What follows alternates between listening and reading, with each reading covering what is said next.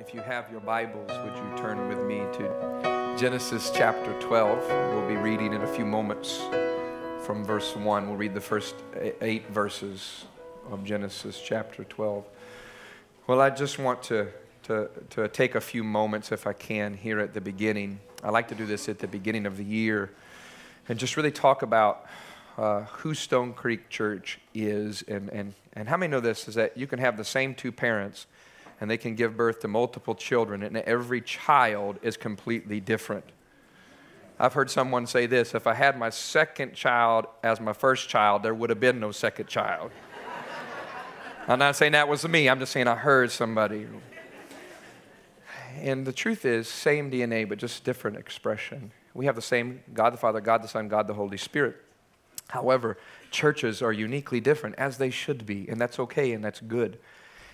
And I just want to, if with a diagram, explain to you just kind of our philosophy of how we do things here at Stone Creek Church, because I know this is a time of the year when we have many people maybe as a new habit or attending church or coming back, and it's just good to know who we are. We have a diagram, and what we say is, at Stone Creek Church, one is at the heart of everything that we do. And so we have a vertical arrow, and that says we are centered on the one, as individuals and also collectively as a whole corporately. We want to center around the activity of God, around the presence of God. We are purpose-driven, but we are also presence-based. We believe the presence of God is what makes the difference. In 1 Corinthians 14, describing the Corinthian church, it says that God was in their midst. And I think that's the best compliment you can give any church, is that God's presence was there at work. I don't care if you remember my name. I don't care if you remember who the worship leader is. I don't care if you remember the name of church. You could be like, that's Stone Church, something I don't even know. But you can say, all I know is that I got saved there and the presence of God is there. That's the best thing you could ever say about a church. So we want to be centered on the one. Also, when we center on the one, it'll impact our earthly relationships. So the arrow down is we embrace biblical oneness. We believe that inherent in the gospel is this oneness that comes, a unity that we now have. We have been baptized into Christ. There's either male nor female, Jew, Gentile, a slave nor free. This unity that we have, it transcends classism, sexism, racism. We have a responsibility. It's a supernatural work to protect it with our speech and our actions. So we talk about protecting, embracing it through our actions, protecting it, and also to be intentional about it. How many know we can have a oneness in Christ and still be an all-white church? We can have a oneness in Christ and still be an all-black church. We can have a oneness in Christ and be an all-Korean church. But we believe one of the greatest expressions of the power of the gospel is it begins to cross social barriers. And it begins to, and one of the greatest ones that it crosses is racial reconciliation. So what we do here at Stone Creek Church, we are intentional about talking about that and developing cross-cultural, multi-ethnic relationships. Amen? So we embrace biblical oneness. And then horizontally, what we talk about, both arrows, is we want to pursue the one. We preach a lot of times expositionally. We are a word church. We go right through the word. We love the Bible. We have a high view of Scripture. It is infallible. It is inspired. We believe it is the word and the authoritative rule of all godliness. We believe that. We study it. However, we also, not only do we want to go deep in God, we also want to make sure that we always keep the one who's not here in mind. Jesus said, I'll leave the 99 and go after the one. We want to have a pursue the one mentality. We do that by giving and by going. You know, one of the ways that you are evangelistic and you share the gospel is through generosity of your resources.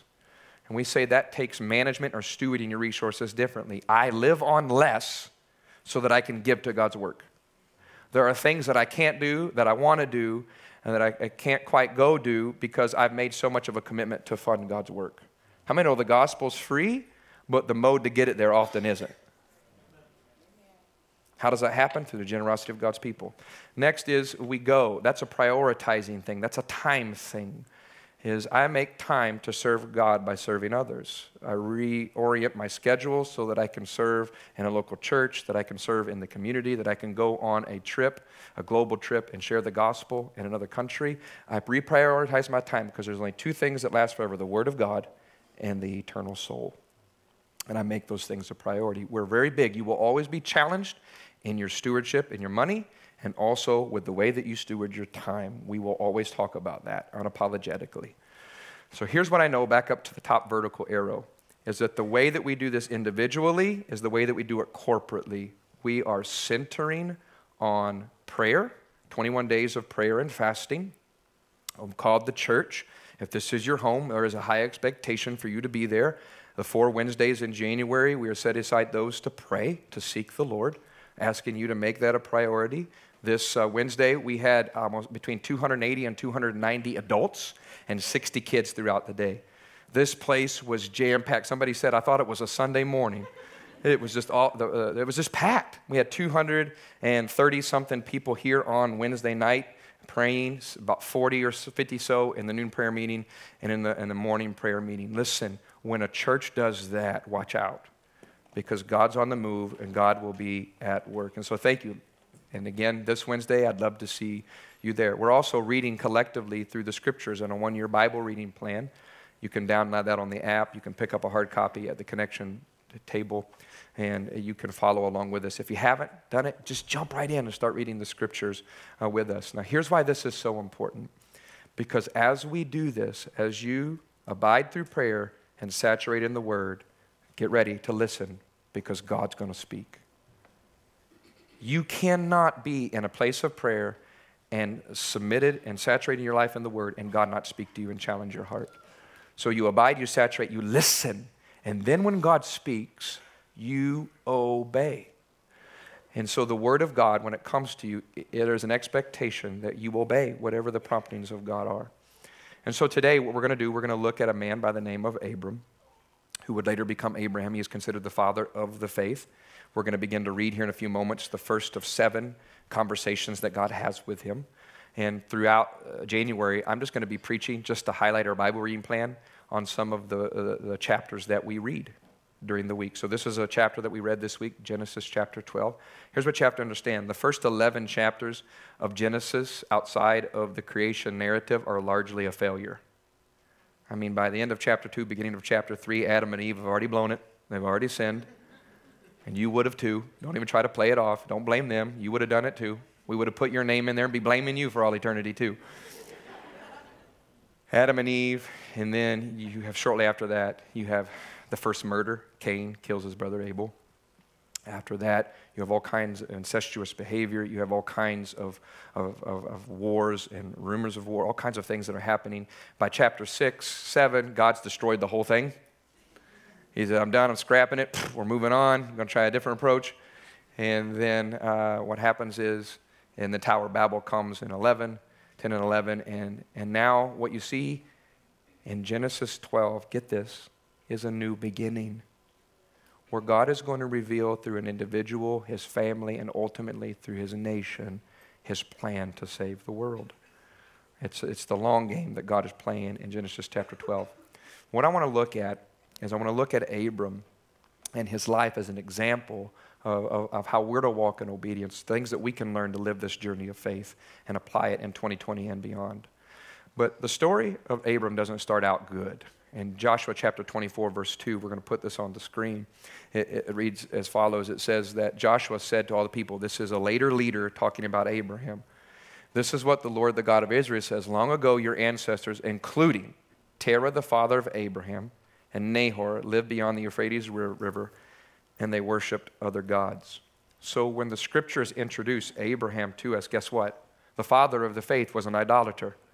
He was not worshiping God. He was not looking for God. But that did not matter because God came looking for him. How many of you, that would be your story? You really weren't really looking for God, but God came looking for you. And he found you. And when we find Abraham, he doesn't start with much.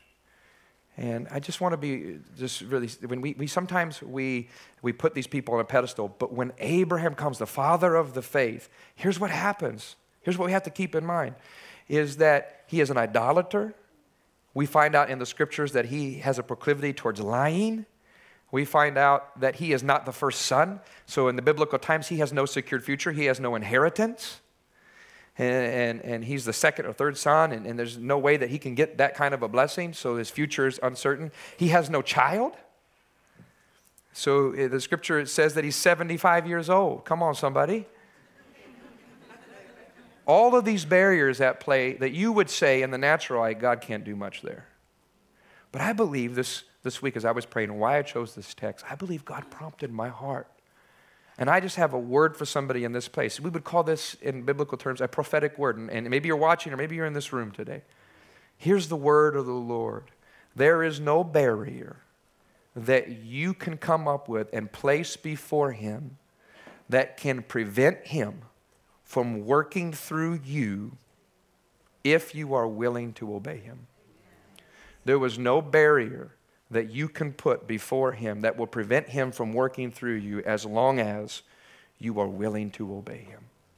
And so you're going to read the story about how God uses an unlikely character to do an incredibly great work, and it's found in Genesis chapter 12, and it's the story of a new beginning. Let's read it.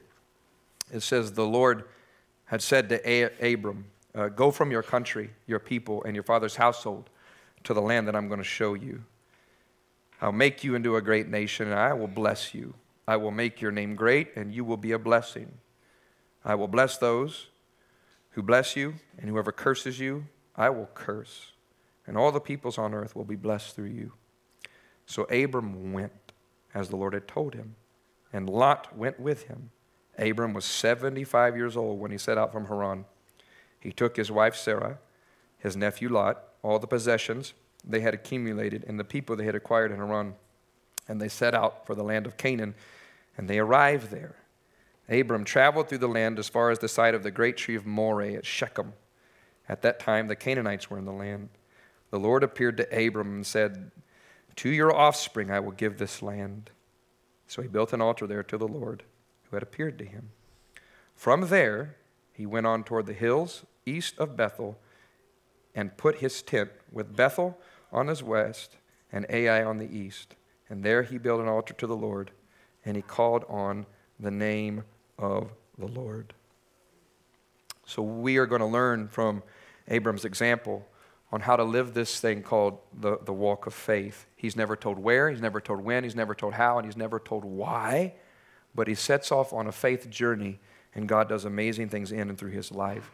So here's a few things that as God begins to speak and God begins to direct us, and some of these will be reminding, some of these will be kind of things for the first time to help you govern the will of God as you do it. And the first one is this, is that security. Security is not what determines God's will. Security is no indicator to you that it's the will of God. Rarely in Scripture, in fact, I would say never in the Bible, does God give anyone an easy job. In fact, I would say often the righteous thing, ultimately the right thing, is rarely the easy thing. And you're going to see through the Scriptures this to be true. And let's just go back a few characters, or ahead a few characters. Jonah, God says to him, arise and go to Nineveh. Now, this may seem like an easy thing to you, but the Ninevites were Assyrians. They had a huge barbarian-like history. They would annihilate any culture, community. They would murder huge, in genocide fashion, huge factions of people. Most certainly, and they had killed some of Jonah's relatives. And God says, hey, you know, this whole gospel thing, why don't you go to Nineveh? Go there and proclaim my word. And Jonah says, not happening. And so now there should have only been 2 chapters in Jonah. Jonah 1, he hears. Jonah 2, he obeys. But there's 2 extra chapters in that book. Now, how many of you have a few extra chapters in your life? Moses grows up in privilege. He grows up in Pharaoh's house. He has lots of privilege and education. And it says that he tries to save his people by murdering a man and then flees for his life as a political refugee. But then God says these words to him. Moses, after about 40 years of wandering, here's what I want you to do. I want you to go back to Egypt, and I want you to tell that Pharaoh guy, just tell him, let all my people go. Yep. That is not going to be an easy thing. In fact, let me just say it like this. Do you know the word easy only appears in the Bible 1 time? It only appears in there one place. Anybody know where it is? Come to me, all you who are weary and heavy laden, and I will give you rest. What's it say? For my yoke is and my burden is light. You know, Kanye West didn't invent Yeezys. That's all I'm saying. When I read the Bible, that's the first thing I thought of, man. Yoke, easy, Yeezy. Come on, somebody. Well, there you go. I think I'm pretty funny today for some reason. I don't know why. God's will is rarely easy, but he does say in the midst of difficulty, here's what the promise is: you can have an easy soul. Your soul can be at ease. It can have confidence. It can be at rest. It can be filled with peace. And ultimately, it can be lighthearted in the midst of difficult circumstances. That's the kind of easy that the Bible talks about. But there are three things, they say, that give us security in life: our family, our friends, and our nation. Here's the reality. God says, leave them all, Abraham, in my will. Leave your father's household. Leave your people. And also leave your nation, your country. I want to camp out here because I don't want to minimize what some of our brothers and sisters in Christ have to deal with when they leave the Muslim faith. What did they give up to serve Christ? They give up their family. They give up their friends. And they have to give up their nation. I think we should not minimize that in any way, shape, or form. They do so because they are now citizens of another country.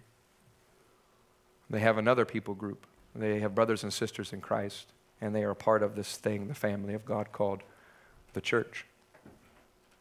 But I think sometimes in the United States, we can dangerously usurp our relationship with God by putting any of those three above him.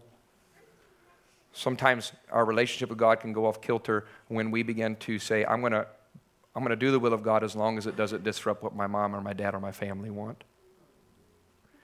And I can put them over that. I remember I had a very nice conversation with my mother-in-law when I first got married.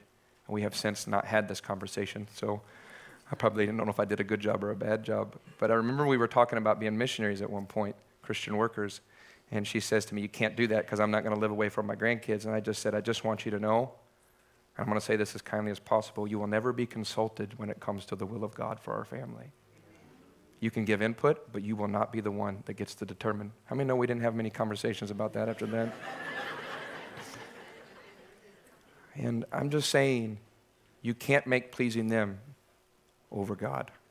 Also, you can't be afraid of offending or disappointing people, your friends or cultural groups, and obeying the will of the Lord.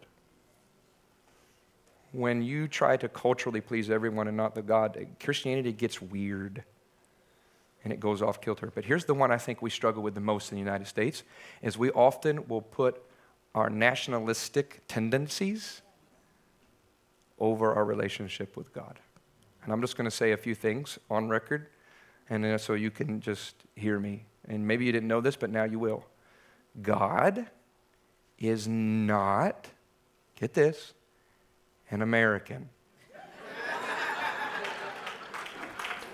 Let me just say that. That also means that God is not a Democrat. And it also means, despite popular opinion, that God is not a Republican. It also means that. A little less clapping on that one, though, I notice, huh? Just be careful. Just be really careful, because you will create a version of Christianity that looks very different from the one in the Bible. Moving on before I get too quiet in here. Obedience, verse 2. Here's some things that you can expect as you obey. You see in the life of Abraham. Verse 2. He says, go to the land I will show you. I will make your name great, and you will be a blessing. This is, as we see them together, go to the place I will show you. What you can expect as you obey is God to reveal his will to you more fully and clearly. And God never shares his will with the curious, but he shares it with the obedient. And once you set your heart defaults to yes, God, you don't have to share the who, the what, when, where, why, and how. God, I will obey. Then the will of God, he reveals it to you. But if you say, God, show me, can I peek around the corner a little bit and then I'll decide? How many know that doesn't work? And let me just say this too. When it comes to reading your Bible, as you're reading through in a year, don't worry about the parts that you don't understand. Just keep reading. The things I'm concerned about are the parts that you do understand. Obey those. Where the Bible is, come on, where the Bible is clear and you know what's clear, then is your heart in alignment with that and is your actions in alignment with that.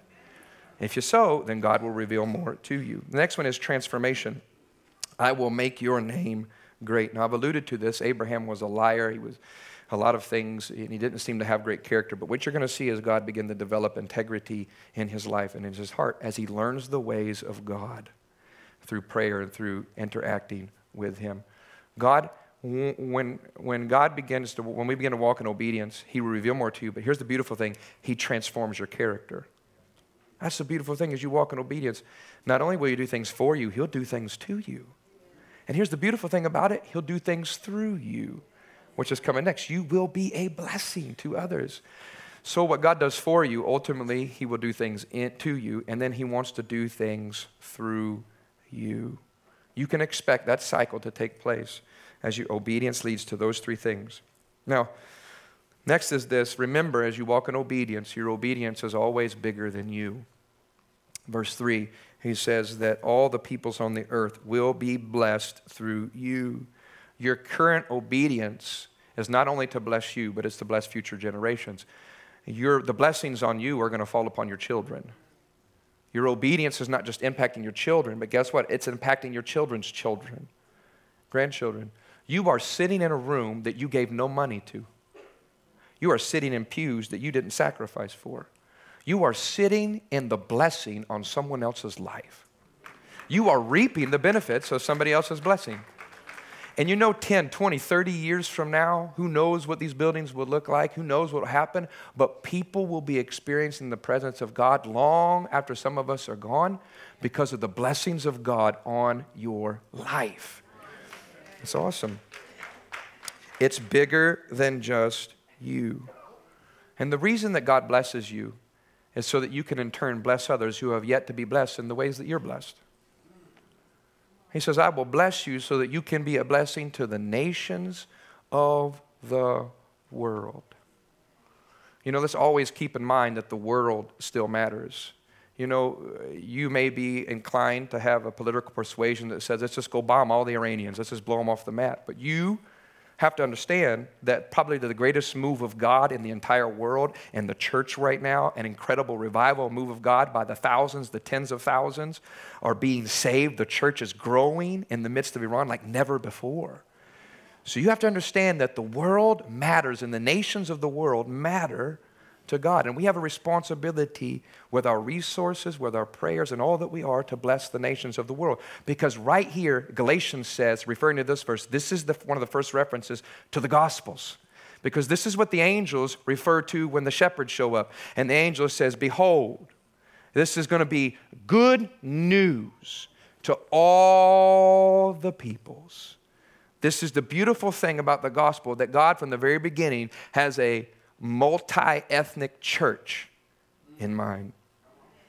That all the peoples of the world, this is not a white thing, a black thing, an Asian thing, this is a God thing, and it's supposed to go to all the peoples of the world, all right?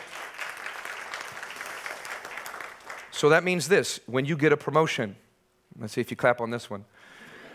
When you get a promotion, your first question cannot be, what am I going to buy with this? My new car, what addition, what new home am I going to buy for a vacation home? How am I going to fund my 401k? Here it is, ready? When you get promotion and more resources, the first question for you and me is this. God, who do you want me to bless with this now? Obedience, here's the next one. Learning from Abram, obedience is better than resources. It says, so Abram went as the Lord had told him. I've already alluded to this, but Abram leaves with hardly anything. And then by the end of his life, you're going to see that he was as wealthier than any nation that he had great resources. He was the envy. No one was more blessed than Abram. Large resources, territory. God had expanded his tent more than any other person in that day. But it didn't start out that day. He went. Can I just say, when it comes to this, you don't need much to start with. But when you step out in faith, what you do need is a word from the Lord. You need some scripture that God has imprinted on your heart by the power and the witness of the Holy Spirit that you claim as your home, that you hold on to in difficult circumstances. The scripture says that faith comes by hearing, hearing by the word of Christ or the word of the Lord. When you hear the word of God, and faith is based on the word of God, but it leads to obedience. It leads to action. God could not bless them the way he wanted to bless them amongst that people, amongst his family's household. He had to get them to the place that he wanted them to be, the appointed place, so that he could bless them like he wanted to bless them, but they had to leave with nothing but a word from the Lord. So many times we want all the resources and everything that we need before we start, but what we need more than anything is a word of God that will put faith in our heart. Because the word of the Lord has the ability to keep us. It was David who prays in difficult circumstances in Psalms 119. God, remember thy word. Remember the word that you gave to your servant. Remember thy word to me. And I was interviewing some church planters, and they were fully funded. They had all the resources. They wanted to plant a church in our community here in Champaign-Urbana. And I said, how did you pick it? Well, we just looked at some places. This seemed like the best one. I said, great. Did God give you any words? Has God given you a word? What he wants to do in and through you? And they couldn't answer the question. Because here's the reality. Money can dry up. People may not come in the way that you think they're going to come. There can be delays. There can be issues. There can be circumstances. But what will keep you when great difficulty comes is that you have a word. Abram, 75 years old, 100-year-old, no kid. He was 100 years old when he would have his first son, Isaac. He could pray for 25 years. Lord, you said you would make of me a great nation. You said you would bless me in this way. Even though it hasn't happened, I hold you accountable for the word. Great promises build great leaders. Great promises, they build great leaders. When I came to Bible college to fulfill the call of God on my life, I was 18 years old. I left with a suitcase and a bunch of trash bags and a baseball bat my dad had given me for my birthday. That's all I had in my car. I took my Mercury Tracer, come on somebody, all the way up. I was the last one, no doubt. They didn't think I was coming. I was the last one to arrive that day. And I showed up there, unpacked, which means I ripped the garbage bags open and dumped them on the floor. All that good stuff. I spent 5 years there, and my wife, who's sitting right here, she did it in 3. It took me 5. I mean, some people just take a little longer, right? Just take a little, no judgment here. And at least not by me. So it took 5 years, and I remember I was the graduating speaker, and God had blessed me, touched my life. It was awesome, largely debt-free. I'm 2 weeks out. I have nowhere to go. I don't know what I'm going to do. And I get a phone call from Pastor Gary Grogan, my predecessor, and Terry Austria, who was a pastor on staff here. And Gary Grogan, hey, bro, if you know that's his voice. Bro, here's a role I have for you. What'd you think about coming? By the way, I can't hardly pay you anything, but I'd really love for you to come. And so I prayed about it, and guess what? I felt like God gave me a word, a promise from Scripture, so I came. I came in 2003 for $600 a month, insurance paid, and a couch to sleep on in 2003. Now, I'm pleased to say I make a little bit more than $600 now. But I came. But here's what I'm going to share with you. I've been here 17 years, and when we started talking transition, it took years to come to the decision that God was calling us to stay. I had people counsel me, good, meaning people say, leave. Don't stay here and follow a long-tenured leader because you'll be the fall guy. And the person after you will get the success. Wait for somebody else to fail, and then you come in and be the hero later on. Because the culture's too strong. And I remember wrestling with that. I'm thinking, man, I don't know, but Lord, why would you want that to happen? Why would you want those things? And I remember where I was. I was in my hometown of Madison, Indiana. I was in that church's parking lot. I had pulled the car in the parking lot to read my Bible, my yearly Bible reading plan, and I read Leviticus 26. And it was as if the words jumped out on the page to me, and it said something like this. It said that I will cause the rain to come upon your land in season. And it says that I will cause the ground to yield its harvest. I will make the trees fruitful. I will make sure that you dwell together in harmony and peace. I will remove the savage beast from your midst. You will defeat all of your enemies. And it says that I will cause my face to look upon you. I will increase you in number. I will cause you will be eating last year's grain, and then when the new grain comes in and have to make room for the new. And it says, I will be your God and tabernacle amongst you and walk among you and your people. You will walk with your head held high because I have removed from you the bars of Egypt from upon you. And I felt like the Lord says, if you will stay, this is what I will do. So you know what I do every Sunday morning when it's dark and all of you are still in bed about 5-something in the morning. I will literally walk. I did it this morning, and I turn the Bible to Leviticus 26, and I say, Lord, remember thy word to thy servant. And I quote it. So obedience is better than great resources. God will add everything to you if you step in faith. You don't need a lot to start with. You just need a word from the Lord that puts faith in your heart by the inspiration of the Holy Spirit. The last two things really quick is this. Be careful who travels with you. Be careful who travels with you. Verse 5, it says, this is good. He took his wife, Sarah. How many know it's good to take your spouse with you? He took his wife, Sarah, and he also, here it is, his nephew Lot. Lot's father had died, and Abram had adopted him. And Lot would become his greatest source of trouble. Lot's character was not righteous, it was devious. And he would get himself in some precarious situations. Abraham twice had to send an army to rescue him. Once through his prayers, redeems him from a very difficult circumstance, from the judgment of God. And they grew, as God blessed Abraham, he blessed Lot. Their two nations, or two households, were at war with one another and competing in frustration. So they separate. He takes half of what was Abraham's. And so it just doesn't start and end very well between him and Lot. But here's the principle. Eventually they part ways, and this is good. Keep this in mind as you walk with the Lord. Not everyone who starts with you will get to finish with you. Not everyone who starts with you. Sometimes the blessings of God are subtraction, not addition. And sometimes the greatest way at first that God's blessing you is He's removing people from your life. So not everyone who starts with you will ultimately get to finish with you. That may mean you have to have some hard conversations, but keep this in mind when you have to deal with these. And this is where I got this from a wizened old pastor. And that is this.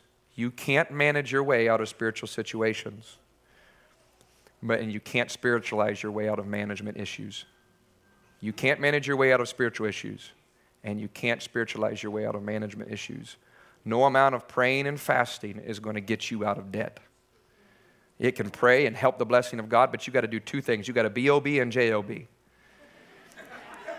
You got to start balling on a budget. Come on, you got to manage it. Live on less, manage your resources, and you got a J-O-B, and no, that's not Job in the Bible, that's job. You got to get one of those. You got to work to the best of your ability. You got to manage your way out. It's a management issue. However, you cannot manage your way out of a spiritual issue. Okay? You cannot manage your way into the kingdom of heaven. You cannot self-help your way out of demonic activity. You need the power of the Holy Spirit to deliver you, to save you, and to set you free and to transform your wicked heart. That's what you need. You can't manage your way out of that. Not everyone who starts with you can finish with you. And then lastly is this, as I close, build altars as you go. It says twice in the text that we just read that Abram, so he built an altar there to the Lord. And if you haven't listened to that series, I would encourage you to go to our website and download it. We spent almost 10 weeks talking about the altered life. And before you alter with an E, you got to learn to alter with an A. And what that means is the altar biblically is the place of divine exchange. It's where people commune with God. It's where they would worship. What were they? They were these monuments that they would build out of stone, out of brick, out of wood, sometimes out of bone and glass. And they would build these makeshift monuments. And there they would sacrifice the offerings. And there they would commune with God and worship and call upon His name. There are no such places for the Christian in the New Testament. However, it is called the place of prayer. That is the altar. And here's the reality of this. Every season of your life will require you to make new sacrifice and surrender.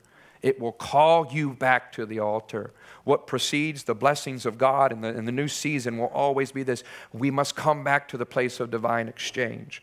We must come back to the place of prayer and submit to the authority of His Word and build the altar again and say, God, I submit my heart again to You. I worship You again. God, I want what You want, not what I want. God, I reorient my life around the altar of the Lord. And as you do that, God begins to speak and direct and lead your life. And listen, we will never outgrow our need for the altar.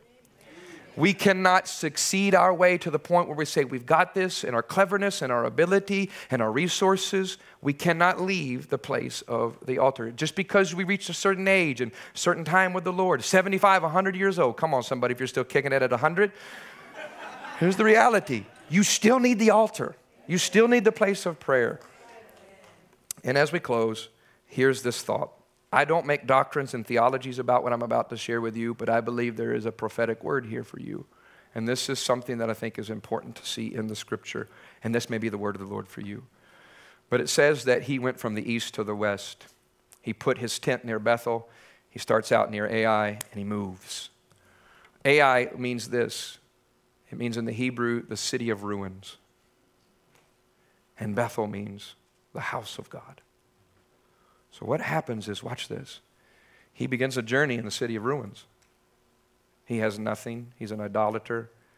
He is a liar. He has no inheritance. He has no son. He's older. And it says he starts. And then he spends this journey. And he leaves the city of ruins. And then he moves towards the place where God dwells, the house of the Lord. East to west, the sun rises in the east, sets in the west, so he's following the light. Here's the reality. As you read God's word and you put yourself in the place of prayer, God's word is a light unto your feet. And as you follow the light and God makes you aware and you walk in obedience, you're leaving the city of ruins and you are moving towards Bethel, the place where God dwells, the house of the Lord. The Scripture says in Proverbs 4:23 that to the righteous the will of God is like the first gleam of dawn, but growing ever brighter to the full light of the noonday sun. So as God reveals His will to you and you begin this journey, I believe 2020, I don't know what 2019 was like, but you can look back and say it's a city of ruins. Leave it behind and begin to move towards the house of the Lord as He reveals His will to you. How many can say amen to that?